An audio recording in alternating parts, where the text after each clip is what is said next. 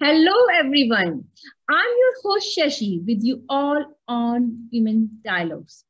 As you know, this dialogue is global dialogue where we bring women from all around the world, from 6 different continents we have covered so far. We have about 58 countries women and to create more voice for women and by women. And in the same way, today is our guest who is connecting with us from Ontario, Canada. Wanda, she is a founder and principal of Workforce with a special emphasis on autism. And she is the founder of her own consultancy, her work. She has lots of years of experience where she worked with the different inclusion, revolution, and she launched lots of worldwide movement. And she is also catalyst behind the Women for Women, and she is creating lots of her work for the women as well. As you can hear and you can find in a little bit introduction, how she is creating in her work the impact. She's inspiring and she's motivating and she is same time aligning with the same way women for women, along with her consultancy, along with her work. So she is having lots of stories, lots of work experience to share with us, to inspire, to motivate.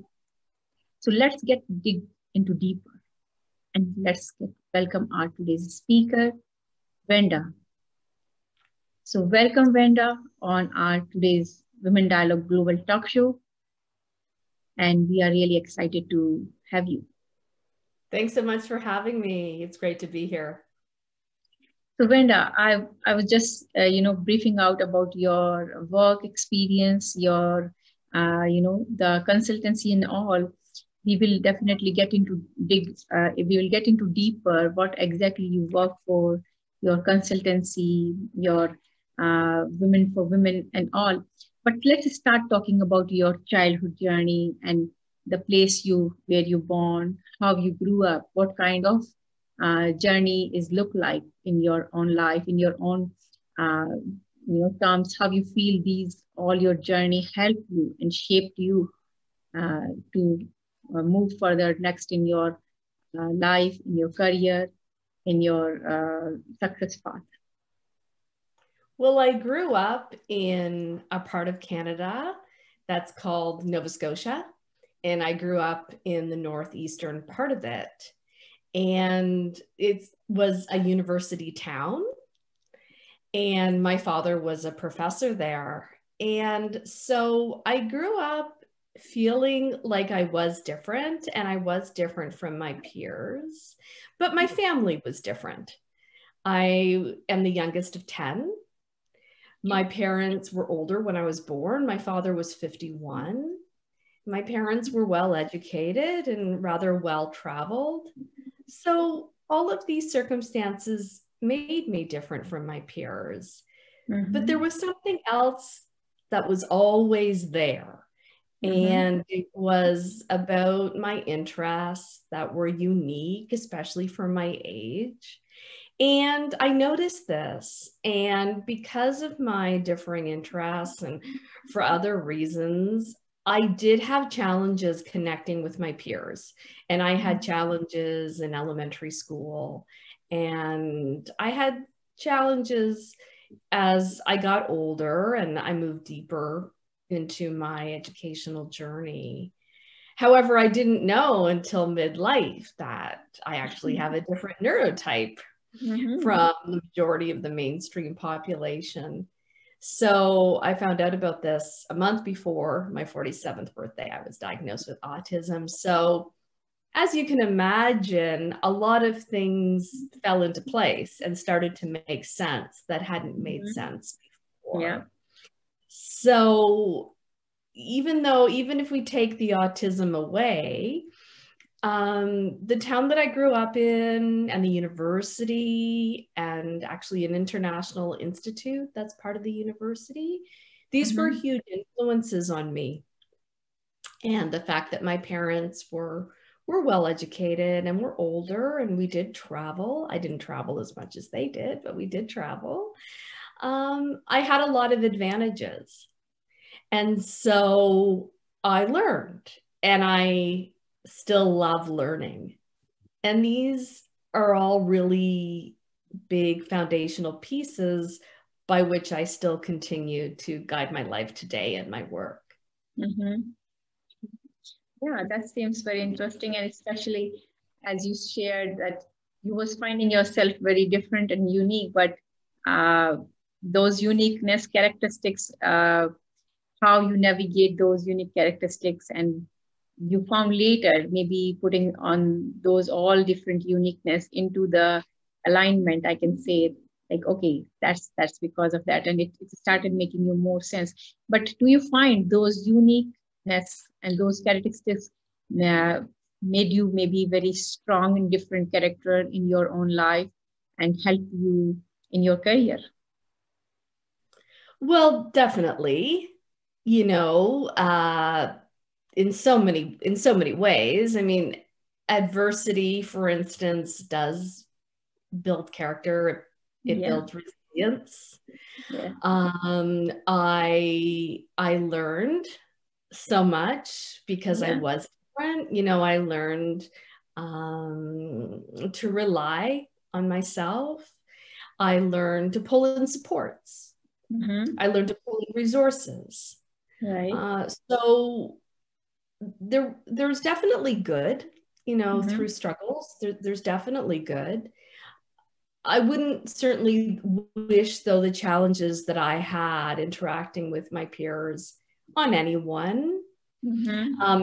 especially because of a lack of diagnosis. Right. So I'm really working now towards more inclusive workplaces so Mm-hmm. that all individuals can flourish and thrive, Right. regardless if they have a Mm-hmm. different neurotype or because they're different from the mainstream population Yeah. in whatever form that may Mm-hmm. take. Mm-hmm. My differences also allowed me to connect with a lot of individuals whom I feel I wouldn't have had the good fortune of connecting if it Mm-hmm. wasn't for my different brain makeup. So I did notice, for Right. instance, that I formed wonderful relationships that, you know, many I still have today in the home province where I grew up, and then the different part of the country that I moved to at middle age, in what we call the prairie region of Canada. I Mm-hmm. noticed that I did develop relationships that many people from similar backgrounds as I, from the outside looking in, similar backgrounds that I, Yeah. um, didn't necessarily form. Mm-hmm. And I really valued those. And Yeah. again, now I have a different perspective as to why, now that I know about my Right. different brain makeup. But yes, the autism certainly posed a lot of challenges. Mm-hmm. And it also provides wonderful things in my Yes. life. Mm-hmm. And I always do mention wonderful relationships that I've had and I can continue to have today. Mm-hmm. So when we are talking about such kind of diagnosis, or I will say not diagnosis, I will say different kind of our mindset or uh, neurosystem where you are saying, okay, I got to diagnose later. But these are always carrying some sort of very useful strength in their own unique way. If we see the great example in our history, many of our great scientists, they had such kind of issues where they were not aware, but they were very focused because of their own these kind of issue, and they invented such great thing. They found such they founded such great principle and theories in history. And when we talk all these about uh, how you find in your own life about acceptance, or we heard about your challenges, it means some sort of way we still have struggle to make people understand and make people accept our unique our own unique way, that this is something we have unique. So when we are talking about it, how you find it that after knowing it made you help to create those uniqueness in more strongly and confidently, or it was like it's the same way you are going on? Well, I've definitely become more self-aware. I say self-awareness is the greatest gift you can give yourself. Yeah. So I have a better sense now of my differences. Yes. I have a better sense now of my differences that provide strengths. Yes. And I have a much better sense now as to how I come across differently from the mainstream. Yeah. And I know how to play to my strengths. And I know now some areas that I need to work on and that Right. I had to work on for a number of years now. Right. And that I will continue working on. At the Yes. same time, because I know of my difference and I'm able to share my differences, people I'm interacting with know there's a reason for my differences. And so we're connecting now in a different way. Right. I wasn't self-aware and I didn't accept myself. So I wasn't coming to people from an equal place. I really lacked self-esteem, even though, quite interestingly, I came across as being very confident. But that was outward. That was how I was projecting outward. No one knows how you feel on the inside. Yeah. And I had very low self-esteem. I had a very low view of myself because of some of the background that I just shared with you, and then because of ongoing challenges. But I also lacked self-esteem because even my strengths, some people didn't appreciate. Some people did, lots of people did. But some people didn't appreciate my differences because sexism and ableism persists in our society. Exclusion persists in our society. So there's a lot of things, and you just mentioned some things, and there's lots that we can learn from the neurodiverse population. That diversity in all its forms is good. Diverse teams, if we look at research, the outcomes are that diverse teams perform at higher levels. They can even outperform their peers in some instances because of the different ways of thinking that emerge. Right. So I always say that, number one, I focus on myself. And I have done that and I will continue to do that. At the same time, I'm working to help build more inclusive workplaces and more inclusive communities, because it's not just me, it's not just Wanda. The estimate is that the neurodiverse population is approximately 15% of the worldwide population. However, underdiagnosis persists. So we have reason to believe that that 15% is much higher. So it's about inclusion right across the board. And then the disability community widely is 1.3 billion around the world. So it's about accepting, yes, and you use that word. It's also about recognizing and celebrating diversity in all its forms. And dropping our judgments. And coming to people and really wanting to meet them where they are, not where we think people should be based on our own experiences and biases. So we have a long way to go. However, I do see progress, and I've had the good fortune of seeing progress even in the past few years since I've had Liberty Co. and during the time that I've moved my focus into the area of neurodiversity. Right.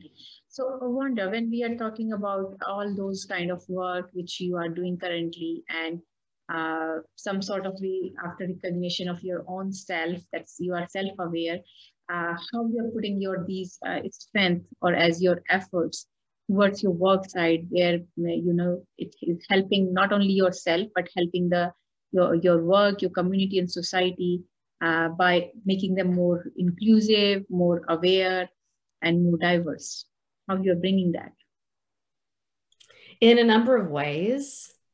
So I'm asked to speak frequently Very nice. Wow. with organizations, different kinds. I can say Wow. now that I've worked with the private sector, the public sector, and the not-for-profit sector. So people are certainly interested in my own story.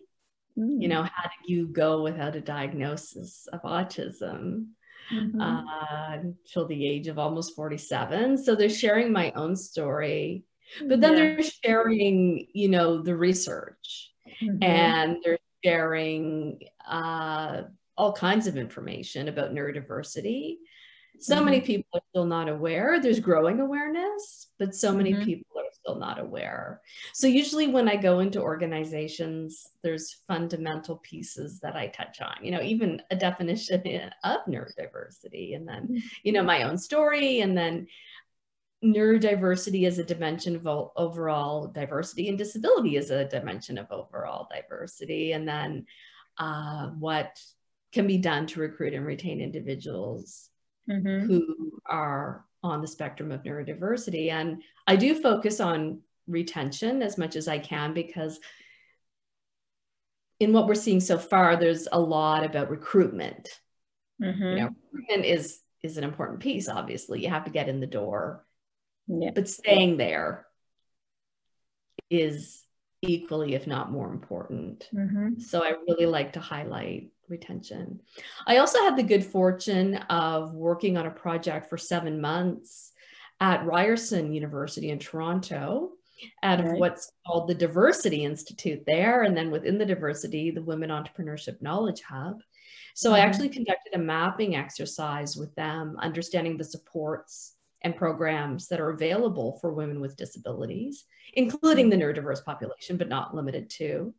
And then we wrote a report, including the findings and recommendations. So that will be coming out. And then I write as well.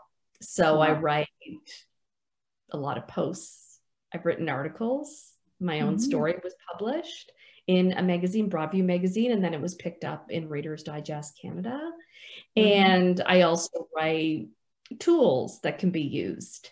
I was interviewed for a podcast recently, and then as part of that, I wrote a primer called Neurodiversity 101, which is actually up on my LinkedIn page. So that's a snapshot. There's more I could say, but that I hopefully gives, you know, gives our listeners. It seems a lot. Yes, it seems a lot. And I think our audience and listener will take, you know, from these inputs to get further their research and finding their own way, how they can connect and, you know, look forward. They're enhancing their knowledge or connection or building their, you know, skills when they are looking forward. So Wanda, it seems like you are working a lot. You are really sharing and making impact in your society, and by your writings, by your, you know, giving speeches in public places. When we talk all about it, it somewhat bring your own leadership. When we are talking about, it's just not only about your own story, knowledge, and experience. Along with that, you need to carry certain traits of leadership. So as you are doing all those things, how you find your own leadership style? Hopefully inclusive. So I put that out there as much as I can, that my purpose, I found it late, but my purpose is about inclusion. And that includes inclusive leadership. So for instance, when we're talking about talent and we're talking about neurodiverse talent, and we look at some of the hiring programs, you know, whether they're around autism or other forms of neurodiversity, it's not necessarily at the leadership level. It's about, can we bring employees maybe not in the most senior positions? And no, not all your neurodiverse employees are going to be in the most senior positions. However, we need to have proportional representation. And the majority of the neurodiverse population, like the disability population, is either unemployed or underemployed, and that has to change. So what I say is that neurodiverse talent belongs from the boardroom to the C-suite to the office cubicle. And so I really hope people see in me and believe that I'm about really putting this into practice in every way. Representation matters, and that you really need to see it to be it. Right. And so inclusion for me is true inclusion of everyone. And so I always say that in terms of inclusion and disability, I'm not asking to take anything away. So within inclusion is race, ethnicity, gender, sexual orientation, religion, language, citizenship.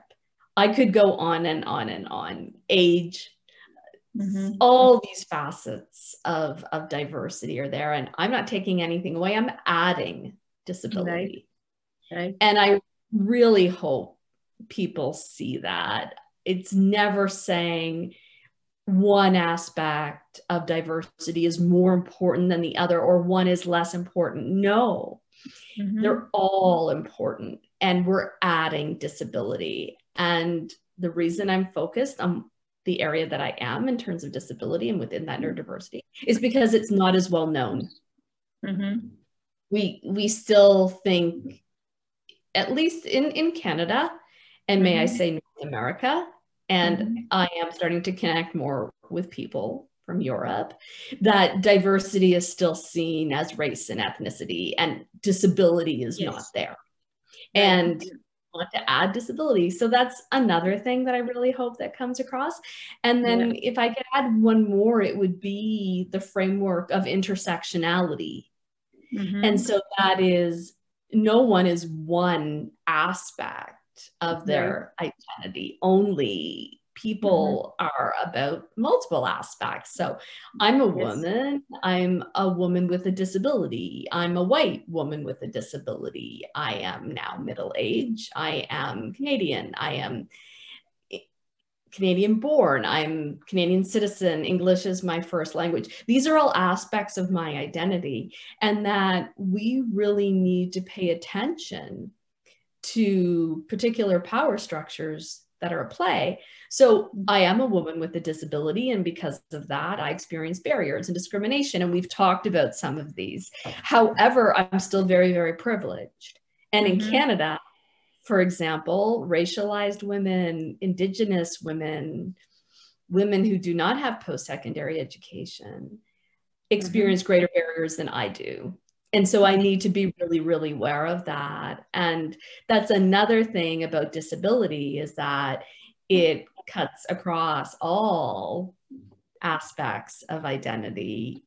And so I always try to highlight that. I realize others with disability experience greater barriers than I do. And I do tend to focus on women because women as a whole experience greater barriers than men. There's always exceptions to this. You know, we're talking in generalities because when we look at outcomes, racialized groups in Canada, in North America, still suffering greatly, and we need to change that. So when I talk about inclusion, those are some of the things. There's so many more I can share, but those are some.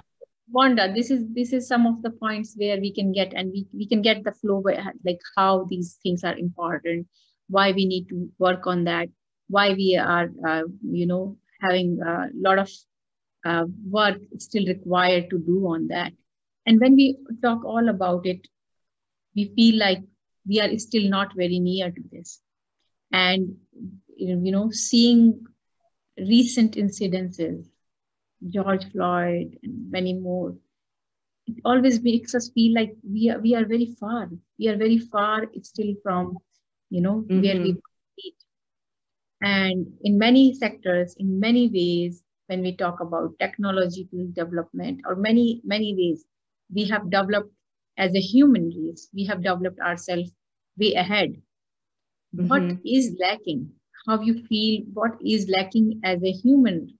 I'm not talking about particulars, breaking our diversity into different, but I'm trying to say bringing all diversity and bringing more inclusiveness approach. When we are bringing these things in developing good technologies, good development, what we are lacking to bring as a humanity, why we are lacking, and what is lacking.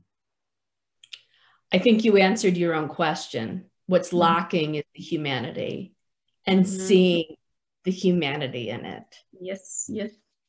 Yeah. Whether it's George Floyd, because police officer who murdered him is white and George Floyd was Black, whether it's our Indigenous peoples, our First Peoples in Canada who have been treated horrendously, that racism continues today. Yeah. A Muslim family was targeted and killed in Ontario on Sunday.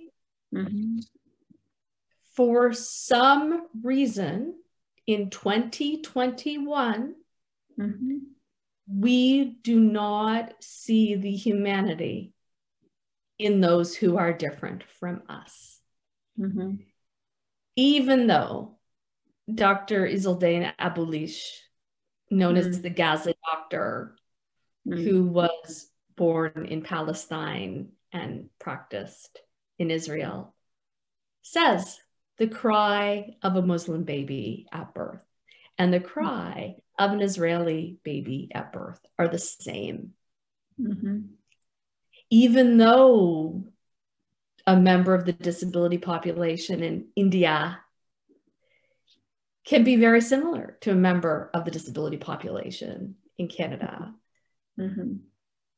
We look for differences. We don't look for our common similarities. Yeah. And at the heart, there's more similarities than differences.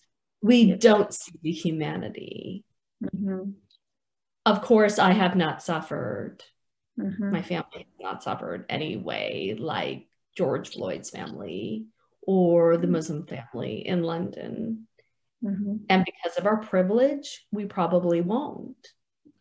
However, I know as a woman with a disability who has a different brain makeup that I have been othered. I have been treated as if I am less than because I am different. I have been prejudged. I have had ill intent projected on me. For some reason, that's multiplied. How can we quantify that? Multiplied to the hundreds, multiplied to the thousands. How do we quantify that? But against racialized individuals, Indigenous peoples, people from different religions than the population, it's heightened and heightened and heightened. This is a long way around. I think you were right when you said it and you asked the question. It's about seeing the humanity in others. Until we do that, we're going to continue to see these horrific crimes. And it really, really saddens me. It more than saddens me. At the same time, it outrages me. Right. Yeah, that's so true. So when we talk all about these, bringing our work, our place in diversity, inclusiveness, you are also founder and you have, you are working as a consultant in your own company where you work with bringing different, these kind of aspects in your work, how you work, and would you like to share some of your work, how you created your work with different your employees and how you made that impact? Sure. Well, first of all, I want to say I did not find, I'm not the founder of the Inclusion Revolution. So that was founded by Caroline. I think it's called Liberty. You are founder and principal of Liberty Corporation. Liberty. Yeah. And there you bring a lot of these inclusive and diversity work in your working environment. So how you bring that, and when you're bringing that, how you create impact on your business, in your clients, like that. Well, first of all, through my lived experience. And I'm not saying that everyone who works in the area of neurodiversity needs to have lived experience. And I collaborate with people who do not have lived experience. So there's much to bring from your own background and circumstances. However, because the story is still not well known, particularly the story of women who are neurodiverse, and particularly the story of women at middle age, that is something that I bring that's unique. Something else that I bring is that, and you mentioned this, I have been a leader. So I've had the really good fortune of being in some fairly senior positions in the charitable sector. So I bring that, and these points resonate with the organizations that I work with. They're really interested in my own experiences, and then my own background, and then, what I've done, because even though I wasn't working to build capacity in terms of neurodiversity, I have a lot of experience working with organizations to build their capacity, to increase their support and profile. And really what I'm doing now is increasing support and profile for a cause. It's just not through charitable gifts.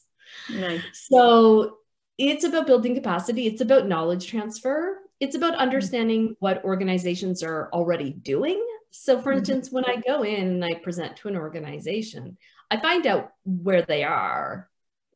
Now, I can't find out everything, of course, but I try to get a sense of where they are, what they're doing, and how they present themselves in terms of diversity and inclusion. What are their communications materials like? What is their social media presence like? And then it's about, okay, where do you want to go? And what do you want, and what's important to you? Now, there's some things I share, and there's basic tenets that I share with every organization. And then there's customization. But there are basic things I share because, one, I need to get everyone on a similar understanding, for us to converse. And then the other thing is that I have a responsibility to share basic information about neurodiversity so that we can build an understanding. There's a lot of misunderstandings. There's a lot of myths. There's a lot of stereotypes about neurodiversity. And I need to go in and help debunk them. I feel a responsibility on behalf of the community, and I feel a responsibility on behalf of researchers who are working really hard to help ensure clear understanding and one that is actually research-based. And so I have collaborated with some researchers. I participate in research as much as I can. Whenever there's an opportunity to participate in a study, I do.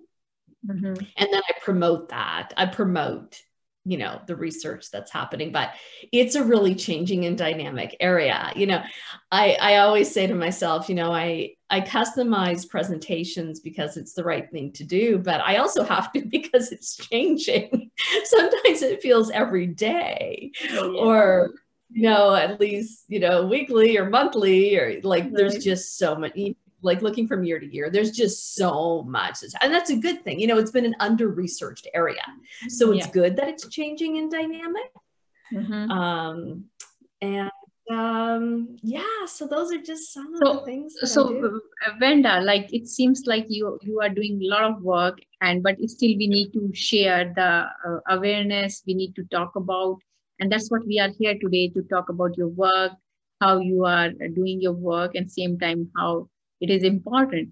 So talking about such kind of work, what can be major tools to give them people or our audience who are listening or watching us, that to create that understanding? What can be the basic tools for them? Can you give them some basic tool, maybe in numbers or in points? What can be basic tools for them to start understanding, to start developing that understanding? Sure. So for instance, on my LinkedIn profile is a primer that I mentioned earlier that I wrote for a podcast that I was interviewed for. What is neurodiversity? Why is it important to understand? So I encourage folks to go to my LinkedIn profile and take a look at that. I also encourage other folks, if they're interested, on my LinkedIn profile are some features And Mm-hmm. so articles and interviews and a video that I shot for a conference. Mm-hmm. And then www.libertyco.ca is my Liberty Co website. And I encourage people to go there. Again, links to articles, interviews. So I am a for-profit business. So I do need to charge for my services. Mm-hmm. However, to increase awareness and to increase acceptance and to give people a sense of what I'm doing, I do put these resources out there, whether it's on my LinkedIn page or on my website, so that, you know, people can access information for free. Right. And so I do that. And I'm also quite active on LinkedIn. It is my main platform. So I do react to a lot of comment. I post a lot of content.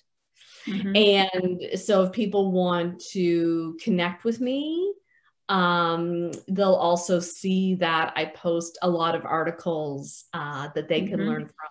And I always offer an intro. I don't just post, you know, I offer an intro to it. So, and, you know, of course, it's not just about me.